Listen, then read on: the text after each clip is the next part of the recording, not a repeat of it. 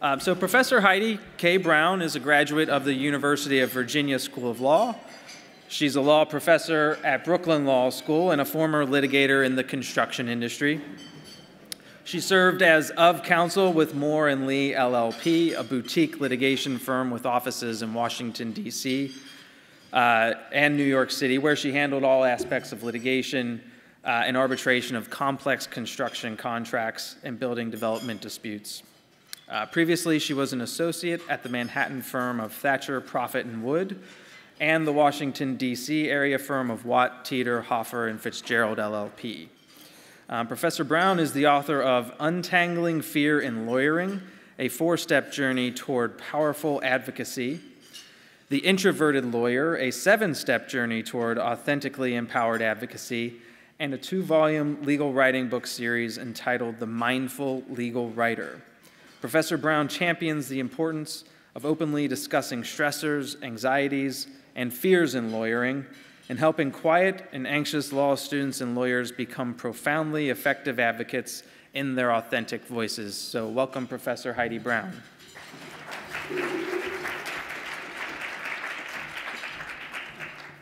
Thank you so much for having me. I'm excited to be here today. Yes, as the introduction mentioned, I was a construction lawyer for almost 2 decades, and now I'm a law professor, happily in New York at Brooklyn Law School. And I'd first like to just say, while we're on the topic of being screen healthy, happy World Mental Health Day. It's a good day for us to take a moment and think about our intellectual, emotional, mental, and physical health as lawyers. So I'm a law professor, and I like agendas. So I'm just going to explain the agenda for the next short time that we'll be together. So today we're going to focus on how to be screen-healthy lawyers or consciously connected, a phrase I borrowed from Gwyneth Paltrow when she and singer Chris Martin described their amicable divorce as getting, quote, consciously uncoupled. We all know that our smartphones, our iPads, our laptops, and our other screens afford us 24/7 connectivity on planes, trains, even on vacation. As expert multitaskers, we tend to click through multiple email accounts, social media platforms, and favorite apps at lightning speed, countless times a day and night. But the way we engage with these ever-heightening levels of connectivity and nonstop stimuli can undercut our intellectual productivity and impact our mental and physical well-being. So today we're going to delve a little bit into the science underlying our relationships with our many screens. I'll start by providing some background statistics on screen use, and then we'll talk about the impact of this hyperconnectivity on lawyering. We'll chat about some ethical duties related to technology. We'll discuss some of the not-so-great effects that the technology at our fingertips has on our productivity and our mental and physical health. But focusing on the positive, we'll round out today's discussion with some advice from the experts and some solutions. Reframing our relationships with our screens, we can be both responsive and healthy legal communicators. So I wanted to start with a little anecdote. So Madonna, the pop star, recently launched a tour of small venues, starting in Brooklyn, New York, where I live. Any Madonna fans in the room? Okay. So my best friend was turning 50 on opening night of Madonna's tour, so we bought tickets. We had to take out a small loan to do so, but we bought tickets. And then, a couple weeks later, we received the scariest email of all time from Ticketmaster. Quote, "This concert will be a phone-free experience. As in no cell phones, no photos, no selfies, no bragging rights on Facebook or Instagram or whatever." Now this email that we all got from Ticketmaster sparked fear, panic, and dare I say anger in our phone-addicted New Yorkers. It also ignited a bit of irony as well. Madonna reportedly was on her iPad during the Broadway show of Hamilton. So we thought this was a tad ironic that she was outlawing phones. But anyway, our desire to see Madonna in the same venue where my law students actually graduate from law school, we host our law school graduation in the Brooklyn Academy of Music, and Madonna was going to play there. So our desire to see her in this small venue overshadowed our collective chagrin at not being able to watch the whole show through our phone cameras and brag about it on social media. So my friend and I arrived at the venue, and we dutifully went through the line and placed our phones in these sealed pouches. It actually didn't take as long as I thought it was going to. Then a remarkable thing happened. We actually talked to each other. We met strangers. We shared prior concert experiences for the 2 hours that Madonna made us wait before she went on stage. When Madonna came on stage at 11 p.m., yes, I almost died of exhaustion, for the next 2 hours, we could actually see the spark in her eyes, the expressions, the facial expressions on her dancers' faces. It was honestly remarkable. It was a remarkable experience. But another remarkable realization I had during the show was how many times I instinctively reached for my phone. And I couldn't use it, obviously, but I found myself every 10 minutes or so going to grab my phone, to take a picture, to do something with my phone, just to check it. So I thought I'd mention that just because today's point is to realize how much we actually use our screens and how that's a good thing to a point in our profession, our hyper-connected profession, but how sometimes it's good for us to take a step back and realize if we do so in an unhealthy way. So I thought I'd ask a couple prompts, and you don't have to admit any of the answers to these questions aloud, but I thought I'd pose a few questions and just have you think for a moment. So, sitting here right now, think about how many devices do you gaze at or stare at or check each day? Do some of you have more than one cell phone? Do you use a laptop? Do you use a desktop? Do you have an iPad? Do you read books on a Kindle? Do you watch television at night? Now, how many times per hour do you think you check your smartphone? When you do check your smartphone, how many apps do you access each time you check it? I'll admit to you, I tested this out earlier today. When I check my phone, which I do constantly, I look at my text messages. If I'm traveling, I check the weather. I check the weather in New York. I check the weather here in San Francisco. I check the weather on my next vacation destination every time I look at my phone. I check to see if I have any notifications on Facebook, Instagram, Twitter. I then scan Google News. I then scan Apple News, which is usually depressing. I then check LinkedIn. I newly have started checking something called Slack, which I just have come to know as a team communication app. So that's 9 sources of information that I click through in like 30 to 60 seconds every single time I check my phone, which I did not realize until I was asked to come and do this talk today. Another question for you. How many email accounts do you have and check daily? You might have some, obviously you have them for work. You might also have a personal email account.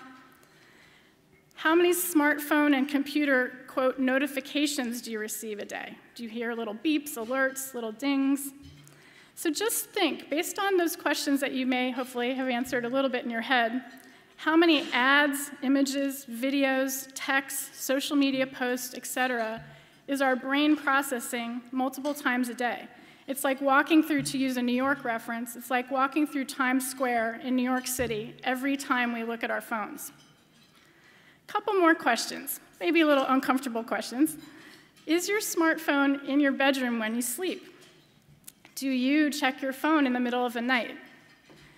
When you travel on planes or trains, do you access Wi-Fi? Mostly on planes, do you access Wi-Fi to stay connected during the flight? Do you feel very antsy when you cannot check your Wi-Fi in the middle of the flight? Again, do you read books on a Kindle or in hard copy? Do you look at a screen when you exercise? Do you bring your smartphone to the dinner table or to the lunch table? And then here's some questions some of us might want to know. Does your neck hurt? Does anyone in here have neck pain? I see a lot of craning of necks right now as I said that. Does your neck hurt after you stare at your phone for a little while? Do you often get dizzy when you put your phone down? Do you get dizzy or do your eyes feel dry when you're staring at your phone for a while? So last question, are you on your phone right now? Or do you wish that you were? So I thought I'd start just by showing some background statistics on this so we can learn how this is affecting us as lawyers in doing a very important job for our society. So a helpful Texas Bar Journal article written by Chris Ritter, director of the Texas Lawyer Assistance Program, and I included this article in your packet of materials that'll be provided or maybe has been provided to you. So this helpful Texas Bar Journal article written by Chris Ritter provides the following statistics and reports. Americans sit behind desks and stare at screens for an average of 10 hours and 39 minutes a day. People are averaging 24 hours a week on the internet and 3 to 4 hours a day on our phones. Nokia conducted a study back in 2011 that found that the average person looks at his or her smartphone 150 times a day. 150 times a day we look at our phones.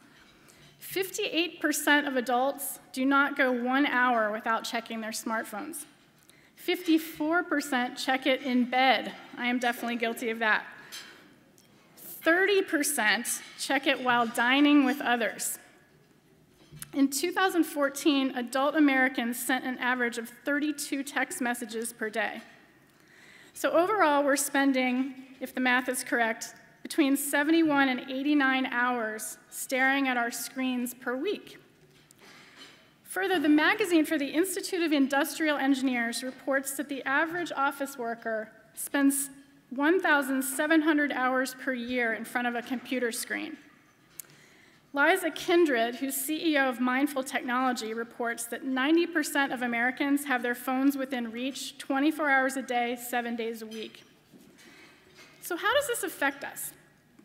Now, I'll try not to be too doom and gloomy throughout this talk, but this is interesting for us to just note, and then we'll move on to what we can do about it. How does this affect us? Well, it can cause us to be unnecessarily depressed. A 2010 study established a relationship between depression and text messaging and emailing. When it comes to multitasking, some reports indicate that multitasking can actually lead to depression. Let's talk about being sedentary. Our screen time also affects the number of minutes per day that we stand up and move around. Data from the National Health and Nutrition Examination Survey shows that many desk workers accumulate approximately 8 to 9 hours of sedentary time per day. What about our eyes?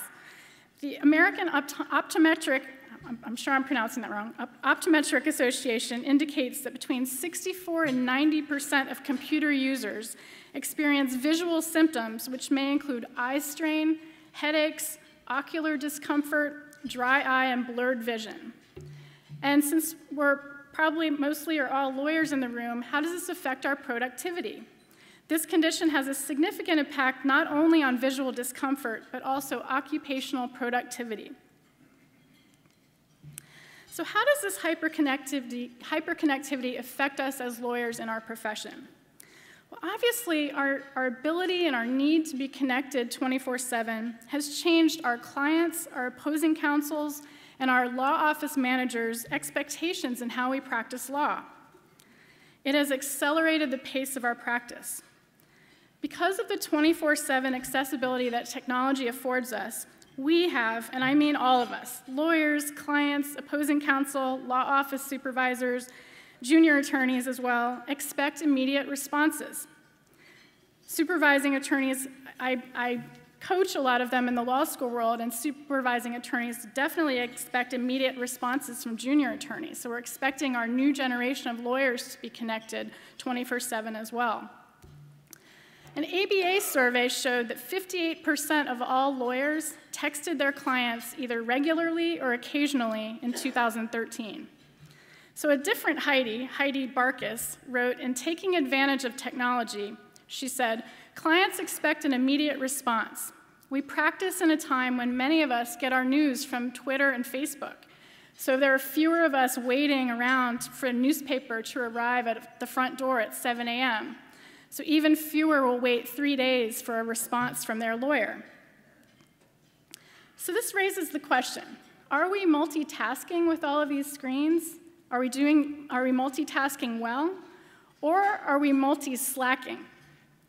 So Jeffrey S. Krauss wrote an article called "Do You Sleep with Your BlackBerry?" This is from a couple years ago. And he wrote, "Multitasking is wonderful if you are truly accomplishing several things at once. On the other hand, it does little good if none of the tasks are completed. The unfortunate truth is that many users of mobile technology are more aptly described as multi-slackers. They are distracted from important tasks by nearly continuous rings and vibrations related to everything except the task at hand. That's no way to run a business," Krauss says, "let alone a law practice. Although availability is a component of maintaining good client relationships, proper handling of cases is far more important. Our rapid response pace can affect substance and clarity, whether we mean it to or not. We might think we're doing a great job by responding to a client's or a supervisor's or an opposing counsel's question really quickly. We might think that we're meeting expectations, we're doing what's expected to us. Let's be quick, let's be on top of it, let's be available. But as Sally Anderson, Vice President of Claims at Wisconsin Lawyers Mutual Insurance Company, pointed out, it often takes some time to research and think before opining on a legal matter. We know that deep down. The law is complicated. The right substantive answers and procedural steps are not always obvious. As Jennifer Rose points out in her article, Email in the Law Office, clients often expect quick answers to their questions, not realizing that fast can mean sloppy, and that no lawyer can know all of the law. No lawyer can possibly know all of the law. It's okay for us to take time and explain that we need time to answer complicated questions about the substance that we deal with every day and complicated procedural steps that we need to take. Now, we all know this, but it's probably important to say out loud, technology can affect our tone, too. We all know that the speed and the ability to communicate without being face-to-face, conveniences that technology does provide us, contributes to changes in our tone. Now, some of us might have been accused of being non-responsive if we take a few hours, or God forbid, a day or two, to respond to somebody else's urgent email. And as Lele Wang-Ekval, an attorney in Orange County, noted, the formality and thoughtfulness that are commonly associated with a letter are rarely seen in an email nowadays. When a situation becomes adversarial, the informality of email allows the parties to feel more comfortable using rude, curt, or inappropriate language. And I can attest that this still happens in law schools in addition to the legal profession. Important legal interpretations and agreements that we put in email might be lost in translation or misinterpreted over email because of tone or just the language that we choose or we fire off quickly in an email that we're doing on the go. What we gain in speed in communications, we might sometimes lose in civility. Our rapid-fire responses, or the expectation of them, could have ethical consequences, too. The Wisconsin Lawyers Mutual Insurance Company reports that communication mistakes account for 25% of malpractice claims. So we might consider a few types of communication missteps when we're trying to do things really quickly, or the expectation to do things quickly starts to weigh in. If we fail to communicate, will the client be upset that we haven't communicated fast enough? Or a supervising attorney might be annoyed that we haven't responded fast enough. What if we do respond quickly, but our too quick communications provide erroneous legal advice? Or we might have all either been the victim of or the perpetrator of the cringe-worthy reply all. How many of us have accidentally fired off a text to the wrong person because we have too many texts going at the same time? Now, one resource that I read while preparing for today called this possibly a badge of honor mindset. And this is important for us to just take a moment to think about. Some experts have questioned, by having this 24/7 connectivity, are we fostering or furthering this badge of honor mentality? So an author named Molly Peckman wrote an article called "When Life Was Simple, Blackberries Were Fruit." She noted, at a recent reunion with colleagues from a former firm, We compared our toys, and we bragged about getting emails at all hours of the night. So I thought we'd take just a brief moment and talk a little bit about ethics rules and compare 3 rules related to communications. So the model rule of professional conduct 1.1, which talks about competence, has a comment 8. And comment 8 states, to maintain the requisite knowledge and skill, a lawyer should keep abreast of changes in the law and its practice. And here's the part I wanted to emphasize, including the benefits and risks associated with relevant technology. So this is cool, actually. I think this is kind of neat. The model rule, at least, is prompting us to consider the risks associated with relevant technology. Now, this probably means the risks of inadvertent disclosure of privileged communications and other potential pitfalls from technology. But I suggest that we also consider the risks to our mental and physical health, which can affect our competence as lawyers. Now, I know California has its own set of rules, and California does not include that language in the comments to its Rule 1.1, the language about including the benefits and risks associated with relevant technology. But regarding timeliness of communications, California Rule 1.4A3, which talks about communication with clients, states that a lawyer shall keep the client reasonably informed about significant developments relating to the representation, including promptly complying with, again, reasonable requests for information and copies of significant documents when necessary to keep the client so informed. So that's a long mouthful of rule there. But when you look at California Rule 1.0.1H, which involves terminology, they just define reasonable or reasonably as the conduct of a reasonably prudent and competent lawyer. It's defining the word with the actual word. So being a New Yorker, I wanted to show you a comparable rule in New York, but with some language that might help us a little bit break down how we can be healthy and responsive communicators. So I looked at Rule 1.4. So we had just looked at 1.4 in California. I looked at Rule 1.4 in New York, which also talks about communication. And this rule, in my interpretation, gives lawyers a little bit of leeway to sort of rein in the timing, that expectation of rapid-fire timing of communications. So like California's rule, New York Rule 1.4A4 states, a lawyer shall promptly comply with a client's reasonable request for information. But comment 4 to the rule elaborates. And I kind of like this elaboration. When a client makes a reasonable request for information, paragraph A4 requires prompt compliance with the request. But here's a caveat. If a prompt response is not feasible, so we can interpret what feasible means, but if a prompt response is not feasible, the lawyer or a member of the lawyer's staff can acknowledge receipt of the request and advise the client when a response may be expected.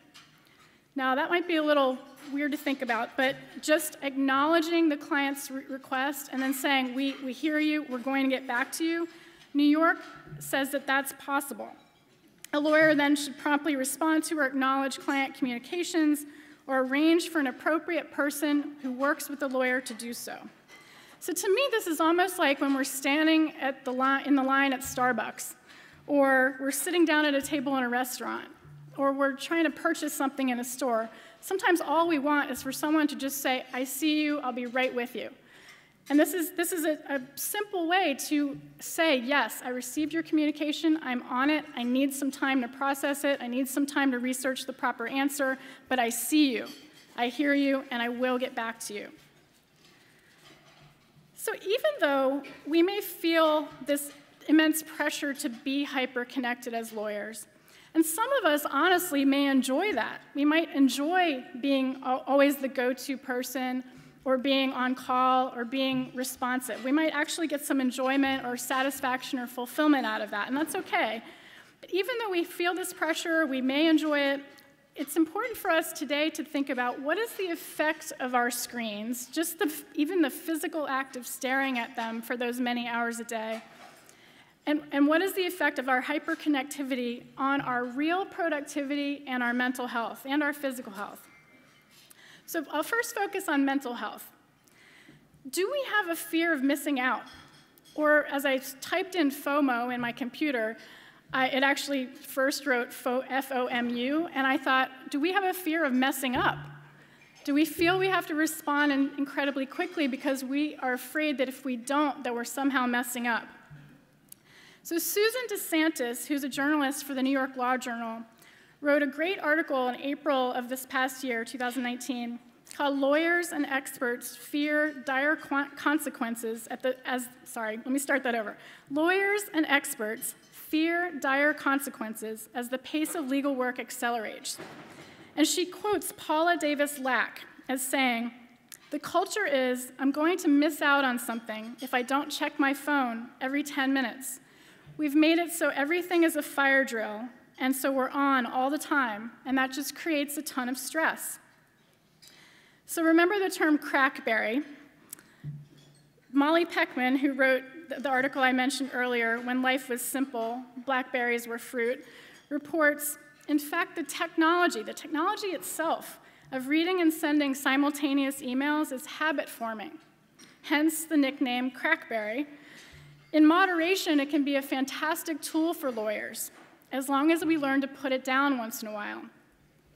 So Caroline Spiezio, who wrote an article called "Constantly on Call, The Client's Role in the Legal Profession's Mental Health Crisis," reports that even our clients' demands for fast turnaround time, even on non-urgent matters, can leave outside counsel in what she calls constant crisis mode, because we do feel and we want to be responsive, but it can cause a feeling in the lawyer or in the junior attorney or even opposing counsel, whomever the response is expected from, to feel in a constant state of crisis.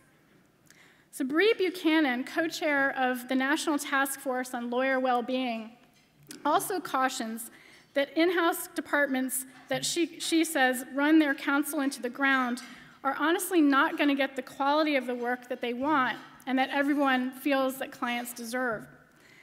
So how do screens also affect our creativity? As lawyers, everyone in this room is trying to creatively solve problems. Sometimes the solutions to our legal problems are not right there in the lengthy contract or the statutes or the cases that we read on a daily basis. Sometimes we have to be creative and come up with non-legal solutions to legal problems. Are screens affecting our creativity? Do our screens make us less creative as problem solvers? So Dr. Victoria Dunkley writes about the effects of screens on kids. So that could be a different science than the effect of screens on us.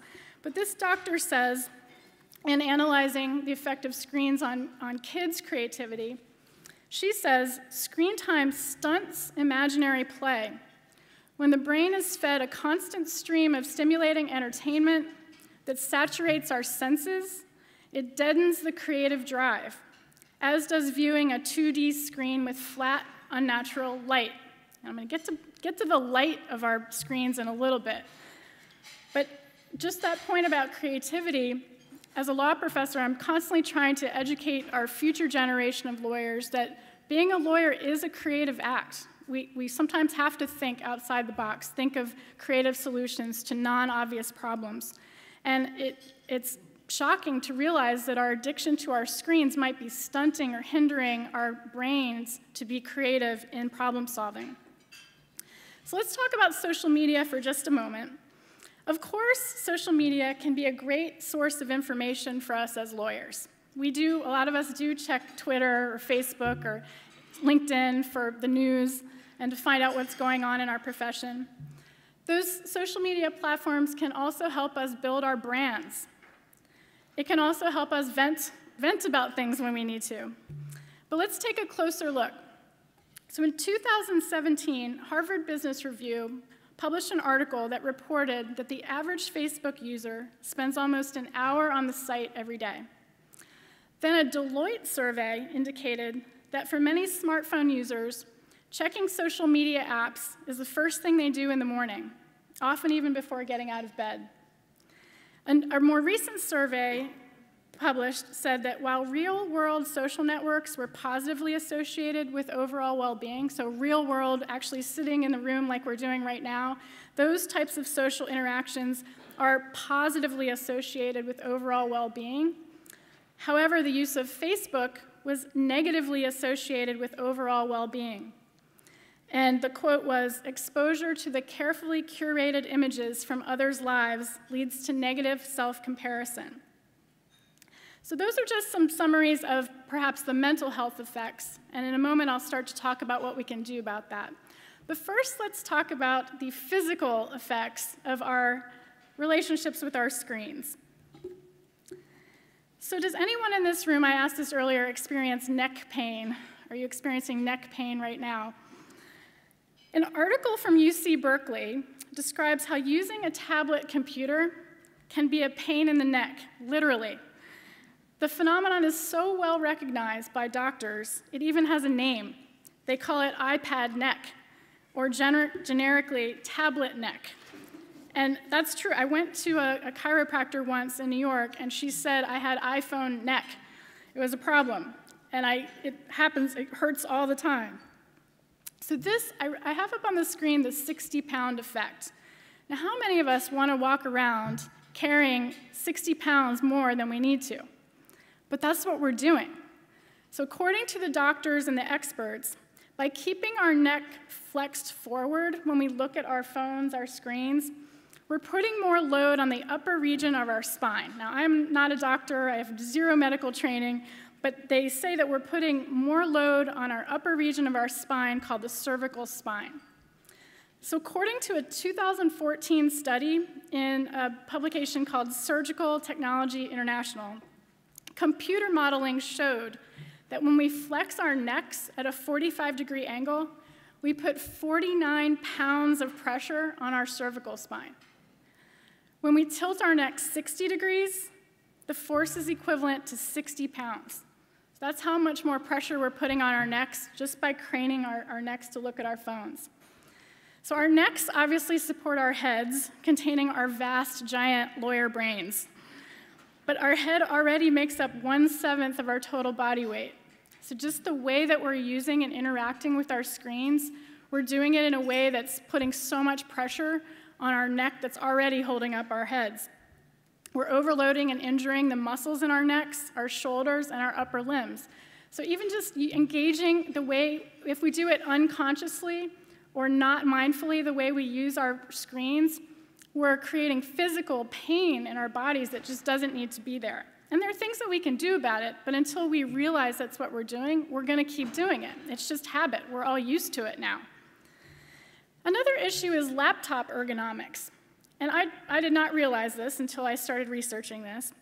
But according to the University of Michigan, laptop computers are just not ergonomically designed for prolonged use. The monitor and the keyboard are obviously so close together, you can see from this one on the stage, that it's impossible for both to be in good positions at the same time.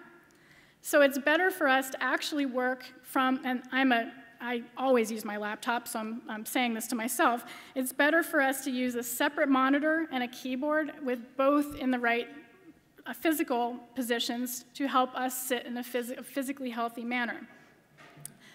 I do everything wrong, okay? So I do my best work at home on my couch. I have written so many briefs at home on my couch. I have written 2 books at home on my couch. And this is how I sit with my laptop, in the worst possible way. I sit on the left-hand side of my couch, and I prop the laptop up on the left-hand armrest, and I contort my entire body towards it, and I am typing with my neck craned, and I am wound up like a pretzel for hours and hours and hours on end. That is horrible. But I continue, even knowing this research, coming here today, that's how I worked on my laptop yesterday. It's a habit. And if we want to get better at this, we're going to have to change some of our habits. Desk ergonomics, too. Now, apparently, I did not know this either, but most desks are built at the correct height for writing, handwriting, not for typing. And also, the way that a lot of our desks are situated our screens are too far away from us. So it forces us to put this pressure on our necks. In researching for this talk today, I also learned a new term, texting thumb. There's such a thing as texting thumb. It actually has a syndrome name. It's called de Quervain syndrome. So our smartphones increase our risk for this syndrome, texting thumb, and we irritate the tendons or tendon sheath, the doctors call it, on the outside of our thumb, just by the way we naturally use our phones. And then the last depressing thing I'll mention to you before I get to some positives is we experience eye strain and headaches as well. Because of the way we use our screens, many of us are susceptible to eye strain, dry eye, headaches, and insomnia. Do we have any sleep-deprived humans in this room? Okay. Experts say that by focusing our eyes on computer screens without taking a break, it reduces how often we blink. So it reduces our blink rate by 1/3 to 1/2, which can dry out our eyes. So I mentioned sleep deprivation, and I am definitely a sufferer of sleep deprivation.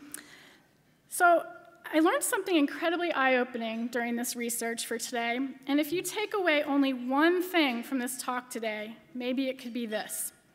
If we are feeling sleep deprived, the cause could be the blue light from our screens.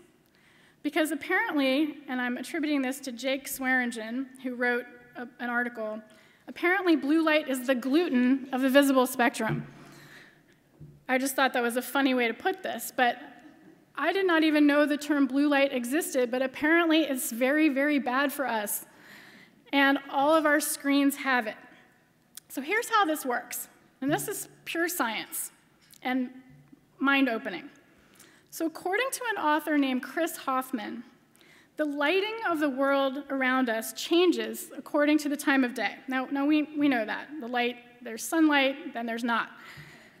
So during the day, though, we're exposed to bright sunlight that has a cool blue color temperature.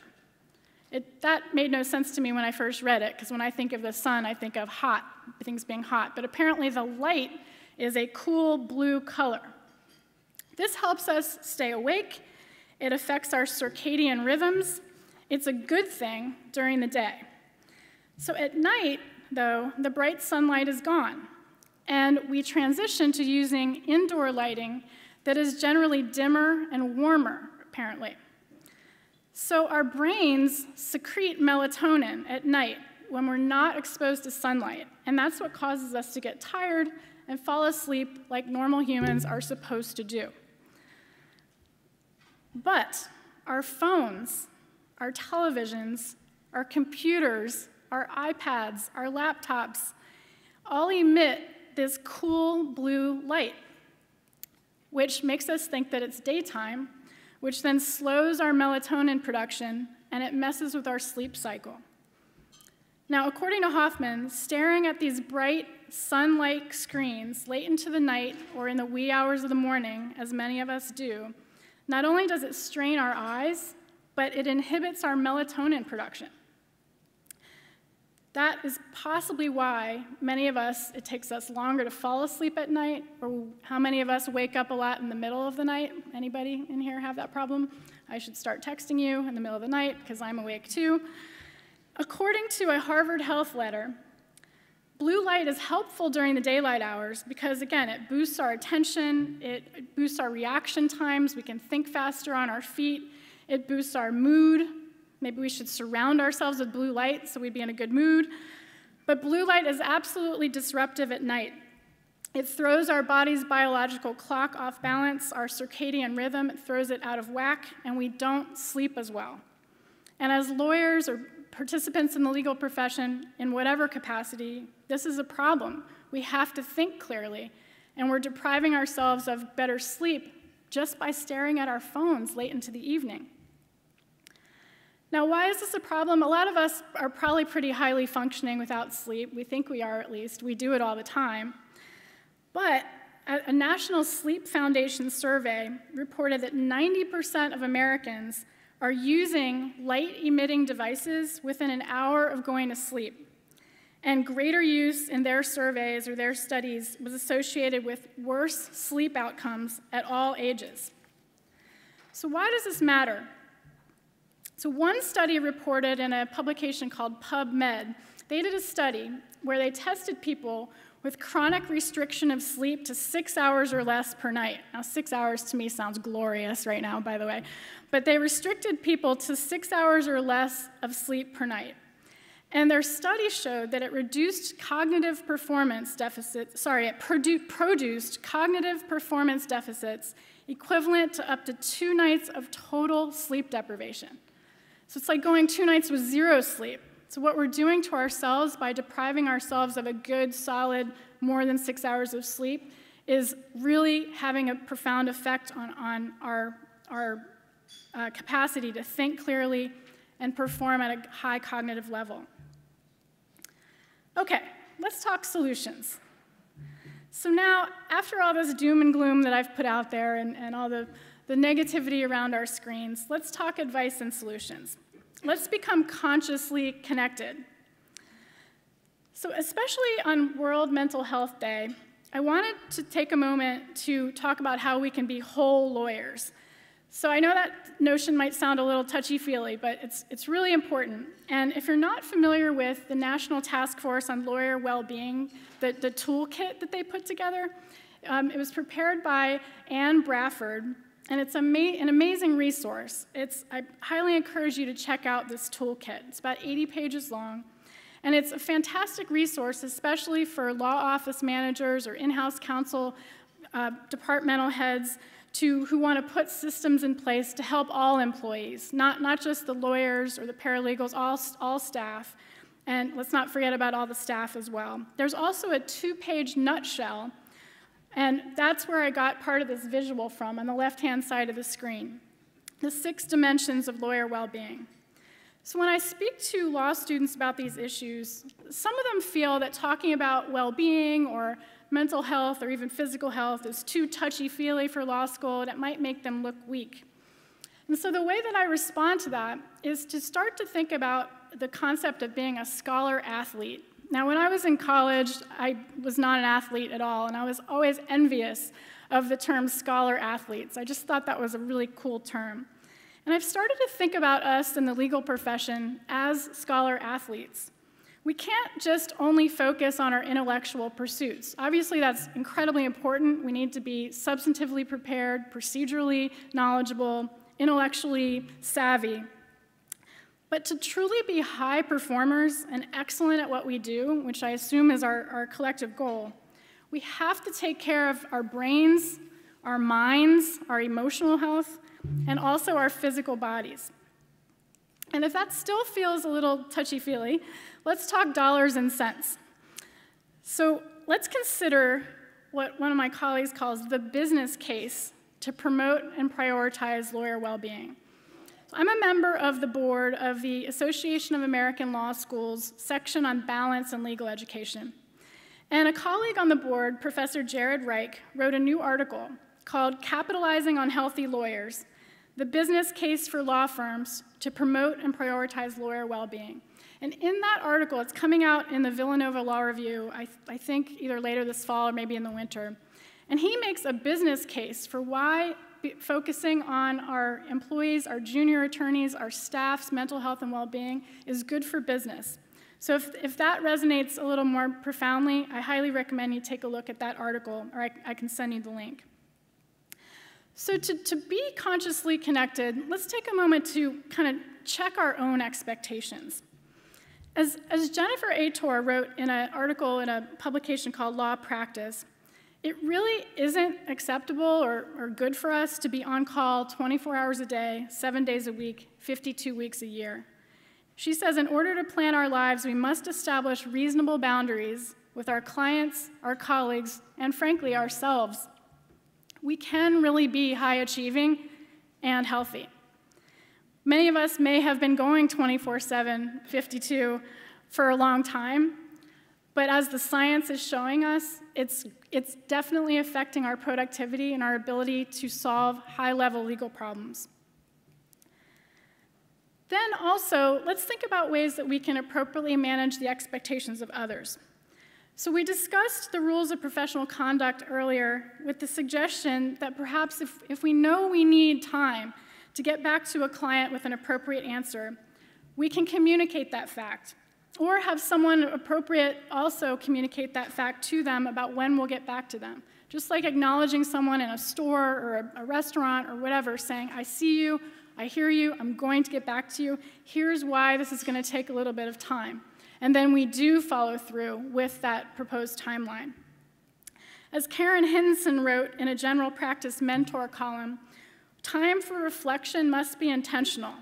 Even if we've been practicing law in the same industry for a really long time and we should know a lot about the substance and the procedure, there's still going to be things that we need to think about more deeply, and that's okay, and we're servicing our client better if we say that out loud. Thomas Watson wrote in a Wisconsin lawyer article, quote, lawyers need to educate clients about what expectation is reasonable to allow them to do the work they're retained to do. So again, we can take just a beat, a moment of pause, and explain to our clients the need to research and reflect on complex legal issues before we race to respond. We can encourage transparency about what is urgent and what isn't urgent. That's a tough one too. I know everything can feel urgent, but we can start to have dialogues about what really is a court-imposed urgency or a life or death urgency and what isn't and can wait 12 hours or 24 hours. We could consider clarifying communications expectations in fee agreements, perhaps. We could clarify expectations about communication at night, on weekends, on vacation, making sure, of course, we have coverage for clients' matters, but also allowing us the time to have that reflection time or rest or be healthier. In law office environments, we could have dialogues with our junior attorneys about expectations regarding checking emails at all hours of the night. We can train legal interns and junior attorneys in how to balance all these competing needs. They're going to be balancing time pressure, the pressure to be available 24/7, the pressure to be thorough in their research and analysis, and the reality that we really do need to think about our new generation of lawyers' ability to take care of themselves and stay in this profession for the long haul. Now, this might be the toughest of all, setting healthy personal boundaries. Let's try to sleep better. So one suggestion is kind of obvious, but it's hard for a lot of us to do, is do we really need to bring our phones into our bedrooms, or is it possible we could leave them in another room? And maybe you can grab it again in the morning, but just leaving it in a different room and testing out this blue light thing. Experts such as the Harvard Health Letter advise we should get off our phones at least an hour or two before we go to bed. Now, if some of you are bristling at that, I get it. Checking my phone and checking all my different emails is the last thing I do every night before I go to bed. And then I wonder why I'm dreaming about that faculty meeting and that document that has a typo in it, and why I'm dreaming. I'm dreaming about it because I just looked at it 10 seconds before I took myself to bed. So the Harvard Health Letter advises limit screen time 1 to 2 hours before bedtime. And we can use nighttime settings on our devices and computers that limit this blue light exposure. I didn't even know those existed. So we can start to investigate in our screens about these nighttime settings that limit our blue light exposure if we do need to check our screens as we're winding down the day. So let's channel Madonna for a minute. I can't believe I'm saying that to lawyers, but let's channel Madonna for a minute and perhaps even consider putting our phones away during meetings and looking each other in the eye and really listening. I know that's so hard to do. We do a lot of our work on our screens, but it might be something to consider testing out if we can set our screens aside for important meetings. I miss the days of law firm life when our meetings lasted 10 minutes instead of 2-hour faculty meetings. So I hear you about the meetings. Before I started researching this myself, I used to reward myself by checking Instagram or social media once I finished 2 hours of writing or editing a document. But Experts such as Writers for Wellness Daily advise consider not checking your phone when you're taking a break. They say that using your mobile phone while supposedly taking a break actually exacerbates our mental depletion and leads to poorer performance overall. The Texas Bar Journal article that I included in the materials for today says to limit social media to 10 minutes per platform per day. So if you've got a bunch of different platforms, that's great, but if we limit ourselves to 10 minutes per platform per day, we're going to have a healthier relationship with those platforms. One thing I have done, which helps immensely, is just turning off my notifications, at least for most of the stuff on my phone. And on the East Coast, we have Amtrak with the quiet car, and it's become kind of a joke that when you get on the quiet car, there's inevitably one person that has not turned off the ding sound on their phone, and you spend 3 hours between New York and DC listening to someone's notifications. What's the point of the quiet car? But for yourselves, too, it's really remarkable how many times we're distracted by our phone either dinging aloud or even vibrating. I used to have all of my notifications on vibrate. My phone was constantly vibrating all day, and every time it did, I looked at it. So now I just eliminate all my notifications except for the things that are absolutely essential. And for all of you, perhaps that is your email, or you could consider what the experts recommend is setting realistic, because I know you need to stay on top of things, but realistic and healthier time frames throughout the day for checking for important work emails. Other experts suggest find a consistent time and place when you make a commitment to yourself and to others to be unavailable. So law firms might consider, or law offices might consider enacting a firm-wide policy for this. Can we possibly go off-grid for at least part of our vacations? So long as we arrange for coverage for our clients and have possible exceptions for real emergencies. I remember back in the day, so in my career I worked for 3 different law firms. I worked for a boutique litigation firm in Virginia that had 50 lawyers. I worked for a big law firm in Manhattan, and then the latter part of my practice career, I worked for a law firm with 10 lawyers. I was always checking email on vacations. And I remember as a junior associate, way before iPhones and smartphones were invented, I was in Mexico for the first vacation I'd taken in 2 years, and with other people on this vacation, and I spent days trying to figure out places to buy phone cards so I could go to a payphone and call in and check my voicemail. And I did that throughout all my vacations as a junior associate. And I really wish I hadn't.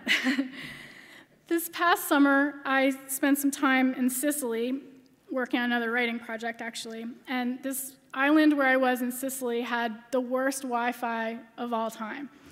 Now, the Italians thought this was amazing. You're in Sicily, it's time to unplug, you're relaxed. The Italians, I was at this very remote location on an island called Favignana. They did have a Wi-Fi or cell phone tower, I guess, but it was not in any of the rooms. And the Italians looked at me like I was out of my mind, that I was walking around this beautiful place trying to hold my phone in the air to get 1 bar of service so I could check in.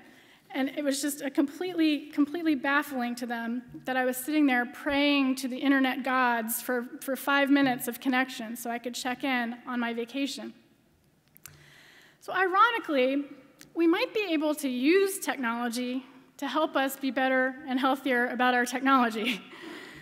So apparently there is software, and it's called, there's this software, F.LUX, I don't know how to pronounce it, looks like flux, but it's got a period in there, that apparently can change the color temperature of our computer display depending on the time of day.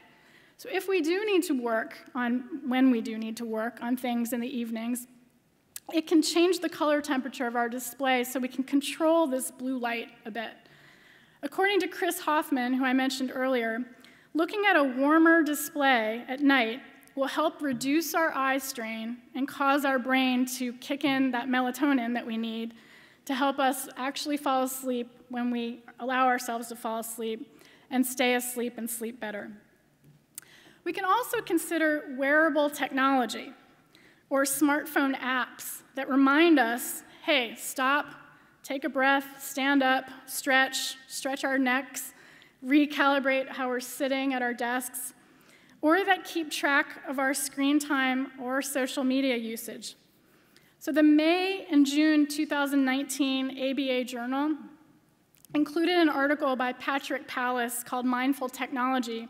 They made a bunch of suggestions about technologies such as, some of them are called space, forest, leaf, urban, sense a theme about nature, in moment, off the grid, app detox, Insight Timer is a meditation app that I try to use, Headspace, and Calm.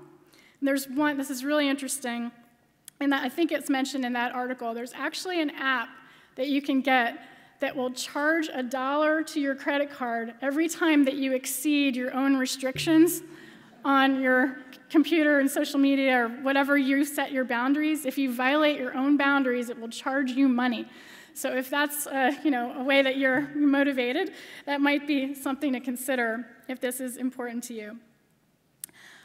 Also on the stopping and taking a breath, I described to you earlier that when I'm working on a project, a big project, I'm usually contorted like a pretzel on my couch with my laptop propped up on the side. And I can, in my former brief writing days, I could go 4 or 5 hours at a stretch and never look up from my computer. I loved it. I finally understood what the phrase being in flow means, because when I was writing a brief, I was in flow. I loved it. But I could sit there at my computer and not get up or stand up or take a sip of water or stare at something else 4 or 5 hours at a time. So in reading this research, what the experts recommend is what they call the 20-20-20 rule. If we give our eyes a break, it really goes a long way towards helping us recalibrate, not only our eye strain, but also our physical bodies. So the 20-20-20 rule is taking a break every 20 minutes by looking at an object 20 feet away for 20 seconds. Apparently, looking into the distance allows our eyes to relax. Did anyone's eyesight change either after law school or after a couple years of practice? Yes, yes.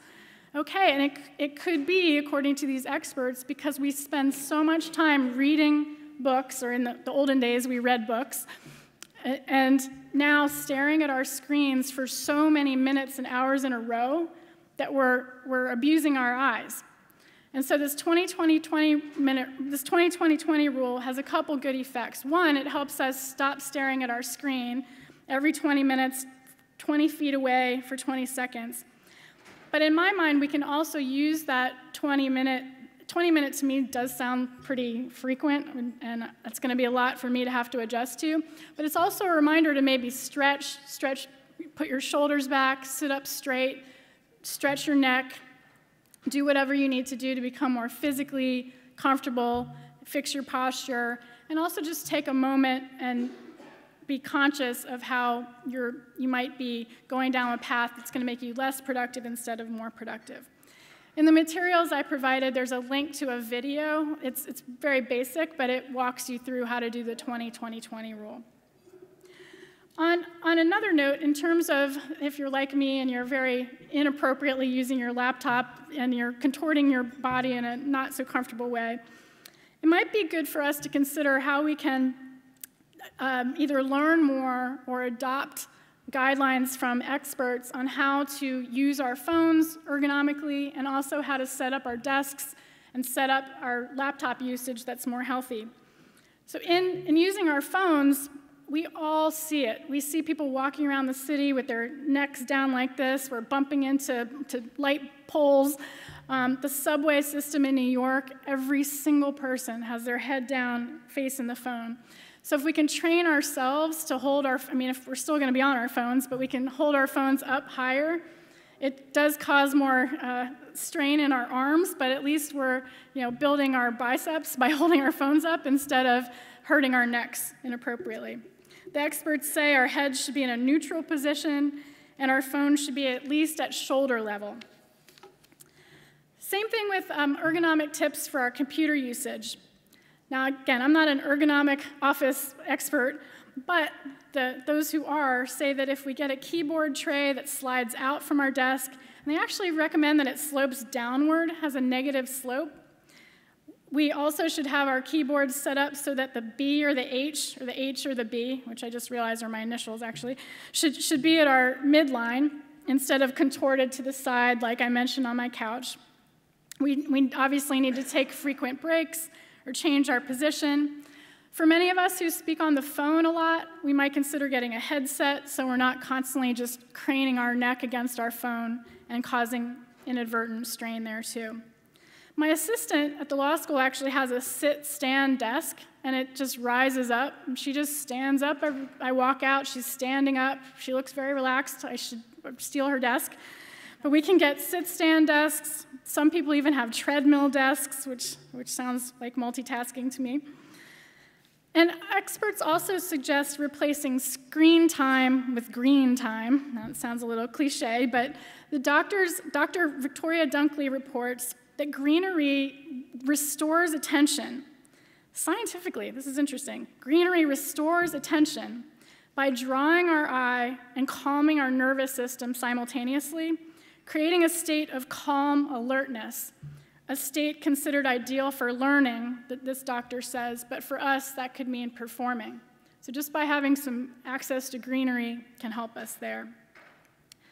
So I'm almost to the end of the prepared remarks, and I'm happy to take questions. But I came across this quote from a screen director, Guillermo del Toro, and I thought it was kind of interesting in terms of what we're talking about here today. He says, "I think there's a very quiet power in things that are not on screen." So as we ponder these issues or kind of think about how we relate to our screens, we might give ourselves an opportunity to quiet our minds as lawyers so that the real thinking, the real lawyering, the real problem solving can get done.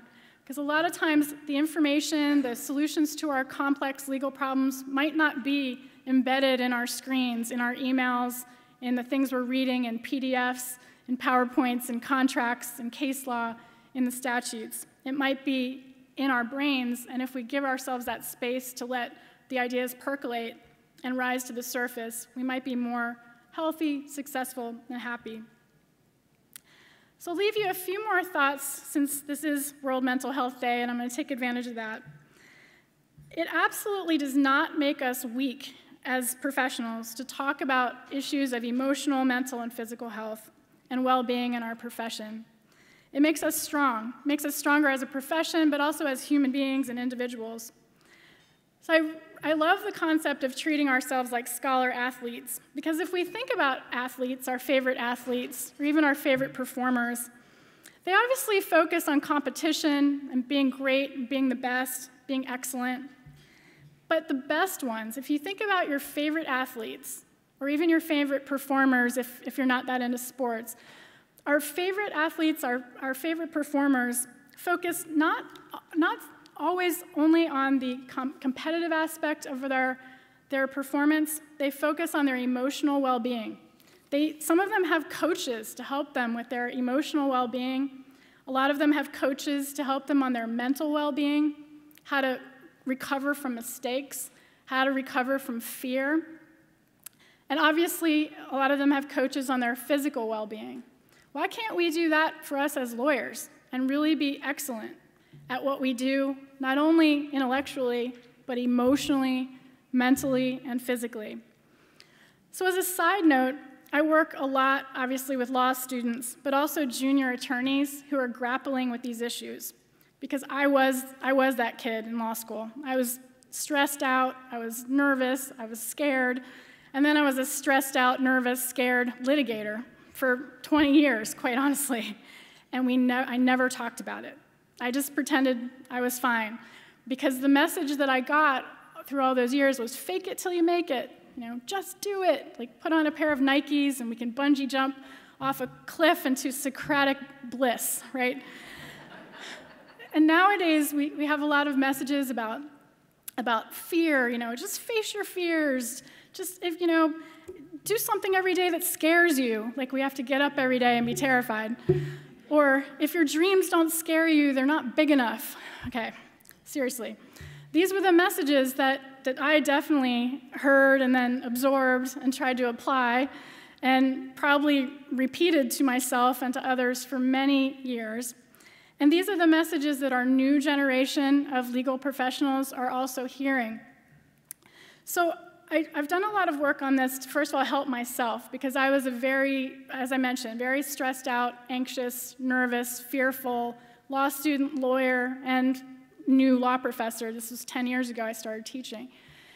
And what I realized when I was teaching my first couple cadres of law students was that my most insightful legal analysts, my most creative problem solvers, my most thoughtful writers, my creative problem solvers in that regard, were often my most fearful students, the ones who were most fearful of performing in class, being called on in class.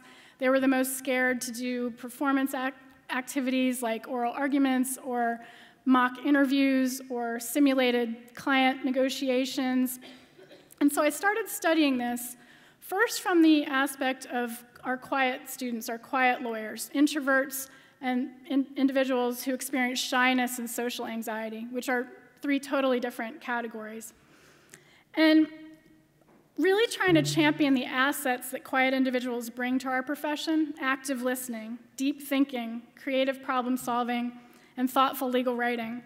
But also because obviously we all need to be able to speak about the law with confidence and vigor and enthusiasm.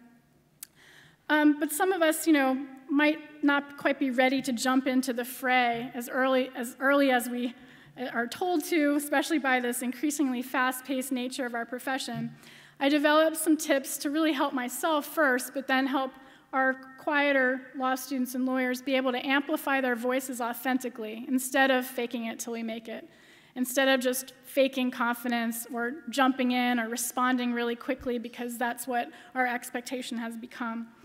That led to, I wrote a book called The Introverted Lawyer, but as I was talking with lawyers and law students and bar associations after that book came out in 2017, I kept having people come up to me afterwards and say, look, I'm really not an introvert. I don't have shyness or social anxiety. I'm not really a shy person socially. And introversion is just the way that we process energy. It has nothing to do with being shy. I kept having people come up to me and say, I'm not those categories, but I'm scared. I'm scared of making a mistake. I'm scared of not answering the senior partner's question fast enough, or if they're the senior partner, I'm scared of giving the wrong advice to the big client, or I'm scared of losing that big client if we lose a multi-million-dollar case. So I kept having people come and say, look, I'm actually scared, but we don't talk about it enough in our profession. So the fear that we have of not being fast enough, which is sort of what we've been talking about today, or making a mistake, is pervasive in our industry, but there's stuff that we can do about it by having conversations like what we're having about today. These are pressures that we all feel, but our newest generation of lawyers are feeling as well. They're also facing issues of dealing with tough personalities in our high-pressure profession, civility issues, and all of this sort. So these conversations are so important for us to be having at this time in our profession, and I'm so thankful to this law firm for making our conversation possible today and really taking a serious look at how we can make our profession healthier and happier and more successful overall. So I'm happy to take questions. I hope you have a wonderful rest of today's program, and thank you very much for your attention and not being on your phones.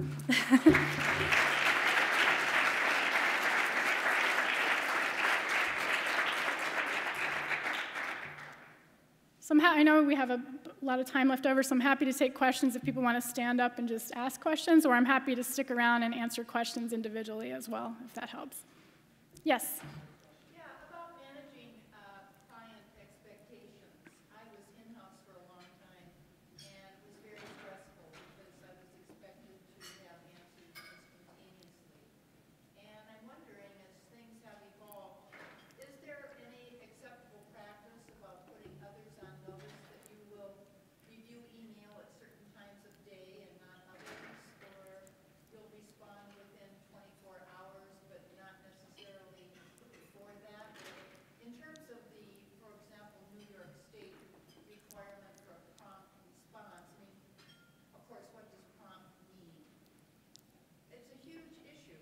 it's not just self-discipline, it's, governing the expectations of others that I think is the larger challenge.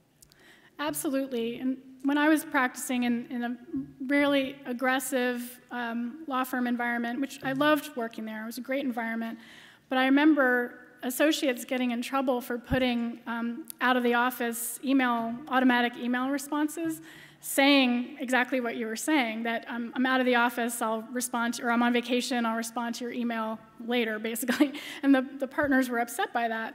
And I think what could have helped in that scenario is having a dialogue within the law firm about what is reasonable, what is acceptable. We don't want to put off our clients or alienate our clients or make them go somewhere else, obviously, but we do need to set some reasonable limits for our law firm community.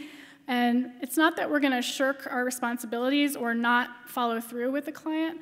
I think the more we can educate our law office communities, our client communities, and maybe others in different jurisdictions about what is better for us as a whole, the better we'll be. I have a feeling that a lot of firms, at least in the New York jurisdiction, even with that comment that seems to provide a little leeway, I'm sure a lot of firms are still afraid to say, I'll get back to you later. I'm sure a lot of lawyers are afraid to do that too. I think it's developing a level of trust with the client that you are responsive. It's not that you're just taking the day off. These issues take time for us to analyze. They take time for us to research. Even if we've been working in these fields for decades, situations that we're researching are complicated, and we want to get it right.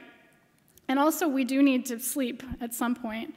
And the more we can get everyone that we're working with comfortable with, it's not just shirking off, it's not making us non-responsive, it's not being weak, we want to do the best job possible.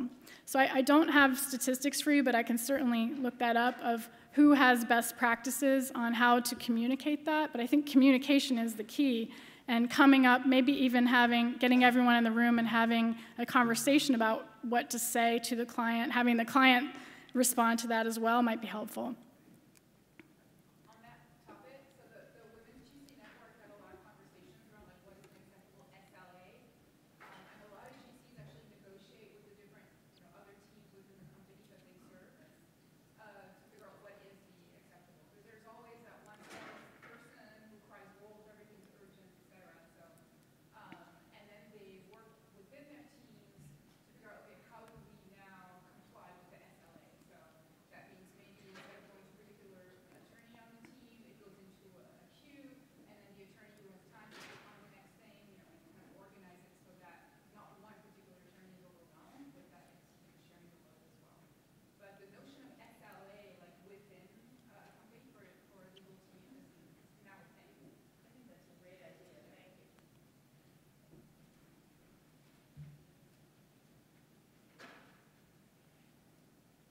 Yes, in the back.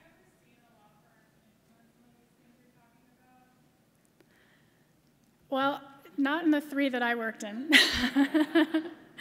And the expectation for us, at least the first firm where I was a first year to 6th year associate, was be on call 24/7. But it took a toll, I will tell you.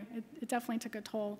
I think it's striking the right balance, especially because I teach the millennial generation and Gen Z, and they have no problem telling their professor, I'm sorry, I don't check email on weekends. And I'm like, okay, don't say that in your summer associate position. So it's striking the right balance at least in educating, well, really educating ourselves, but also the new generation of lawyers, is you want to show that you are available and you want to do a good job, but let's be more mindful of our profession, of the health of our profession. And I think it has to come from the top of these firms where we need to have these conversations about being available, but also making sure that we keep people around for a really long time.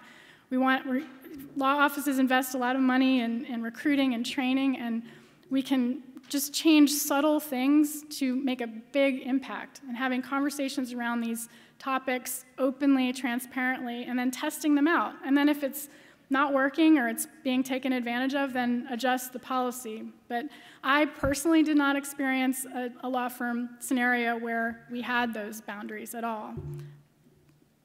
I wish I had, and I'd love to work on changing that.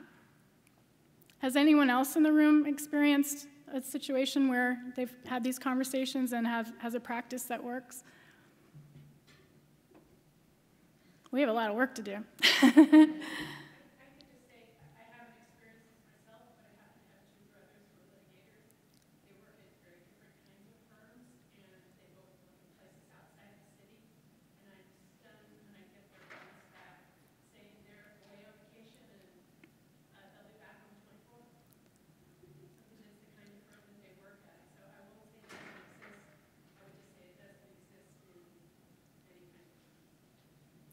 Yeah, and I think with that too, at least in the firms where I worked, where those bounce back messages were not received well, which I understood from the partners, it was let's set some boundaries, but also explain who can handle an urgent communication in the absence of someone who really does actually deserve and need a vacation.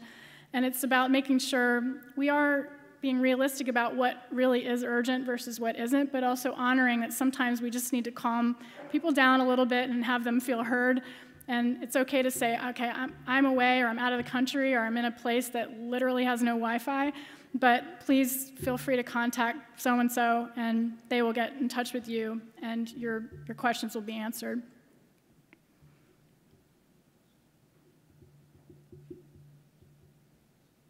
Anything else? I'm happy to stick around and answer individual questions too, if that's what introverts do. Thank you.